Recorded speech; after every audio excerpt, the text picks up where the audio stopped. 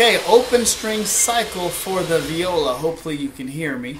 Open string cycle for the viola. Make sure that whenever you're doing this, though this is easy, don't think about, oh, it's easy, I'm just going to think about what I'm going to have for dinner or whatever.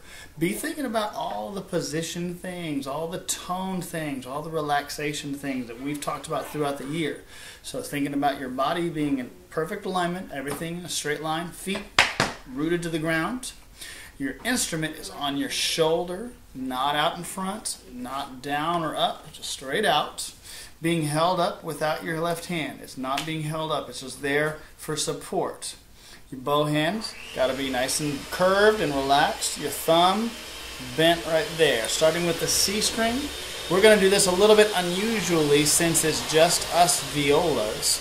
We're not going to play the E string, so we're going to go C, D, G, D, A again, D again, G again, C again. So whenever you're playing A, think we're not about to play E, we're going to play A twice. So I've got my metronome set to 70 beats per minute. C string, open string cycle. 1 and 2, big sound.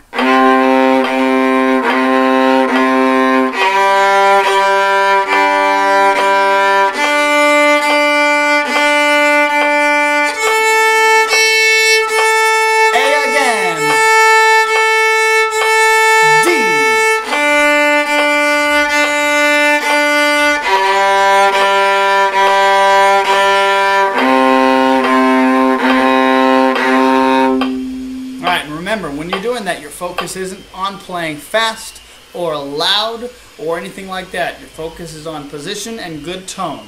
Good tone can mean loud, but you can play loud with a bad tone. Something like, that's not a good tone. So focus on getting a good sound, good relaxed position. Okay.